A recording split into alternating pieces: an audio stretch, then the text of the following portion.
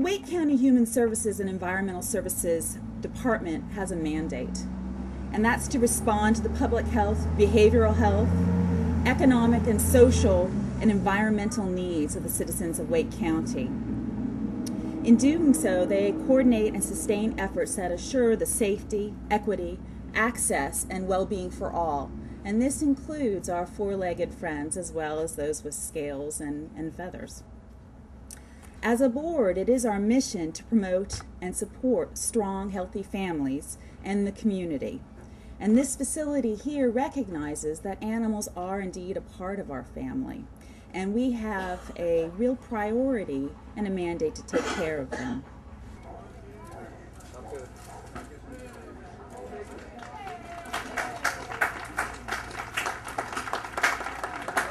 I'm honored to have with me Chairman Tony Gurley with the Wake County Board of Commissioners. Chairman Gurley, thank you for being here. The importance, obviously we're celebrating the expansion here at the animal shelter, but why was it important to have put into an agreement, an interlocal agreement with Raleigh, Cary, and Garner, as well as the SPCA to house more stray animals? Well, we've had in the past cooperation from all of those partners anyway. So we have consistently developed plans with those partners in mind. This consolidation of services will allow us to serve the citizens of Wake County in a more efficient and in a better way.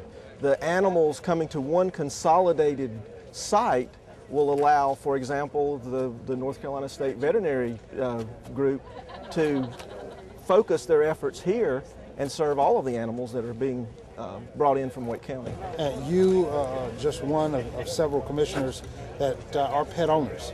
Absolutely. How important is it to have this type of service, to actually expand this type of service in Wake County? Well, as you heard during our comments before the ribbon cutting, the Human Services Department made mention of the fact that they're all about helping families, and pets are members of people's families. And so I fully believe. I have two pet dogs, and those are members of my family, and we need to do everything we can to help people that want to adopt an animal to have a good place to go to do it, and this is going to be an excellent place to adopt dogs, cats, or other animals. Right. Oh, well, Chairman Gurley, thank you so much for stopping by just to talk about this, and it's an exciting day for Wake County. Well, it is a very exciting day, and I've got my my souvenir ribbon. I love ribbon cutting events when we're adding facilities that help citizens, and this will be here for many years to come. Okay, thank you. Thank you.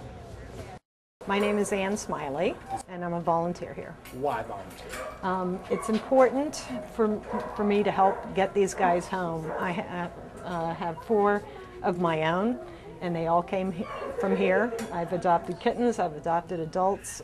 Shelter pets make wonderful pets. I think they're eternally grateful, and they need all the help they can get to keep things going.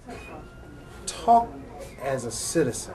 Okay. The importance of Wake County partnering with the SPCA, Raleigh, Cary, Garner, to expand this facility. I mean, what has been your opinion so far?